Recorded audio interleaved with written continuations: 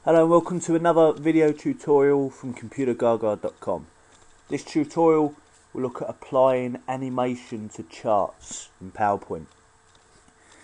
On screen at the moment I have a slide with a pie chart, and the plan is to apply some animation, not so that the chart comes in as one, but so that we can bring in each category one by one, so that whilst presenting I could demonstrate the percentage of air as a means of transport, and then by road, and then by water, and then by rail, and the audience won't know what's coming up, which they would if I just threw the chart in as one. I can have it come in step by step whilst I present.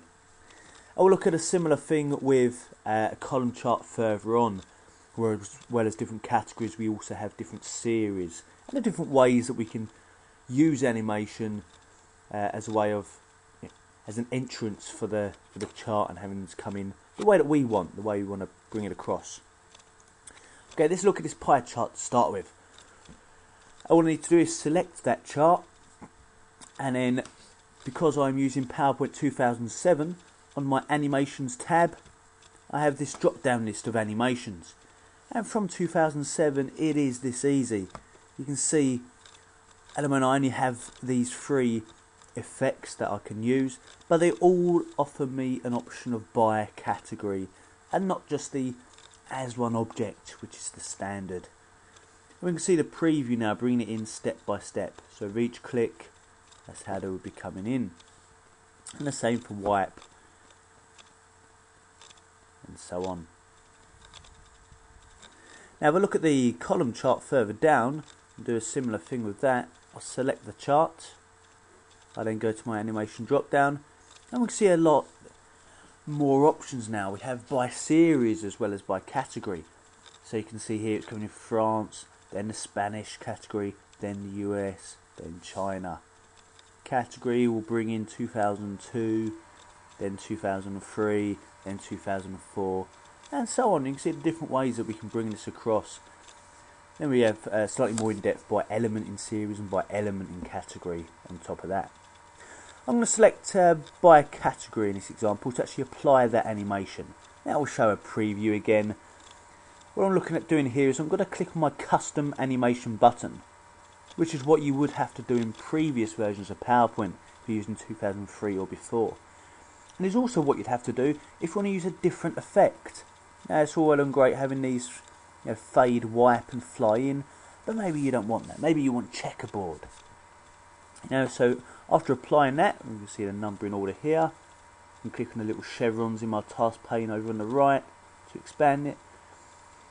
You can click on, actually I might shorten that for a moment, select that and choose to change the animation type above. I might choose instead to have a checkerboard effect for each of them.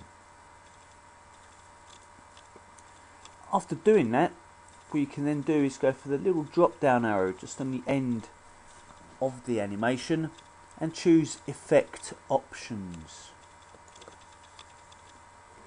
In your effect options dialog box for that effect, in this case the checkerboard, I have a chart animation tab and a drop down list where you can apply the same settings we saw previously. So just to repeat, in previous versions of PowerPoint this is the approach you'd have to take. You'd apply the custom animation, you'd then go into that drop down list and into the chart options. In this version, if you want to use anything apart from them kind of standard free animations, would have to do this as well. Just a note, you're not able to apply these different groupings of the chart in all types of animation. If you choose a type of animation it will not let you do it. It just means that you're going to have either have to live without, or choose something like fly in or checkerboard, or something where you know that you do get them options. It does change depending on the type of chart you're using, and depending on the type of effect you're using. You'll have different options, sometimes none, sometimes loads, sometimes somewhere in the middle.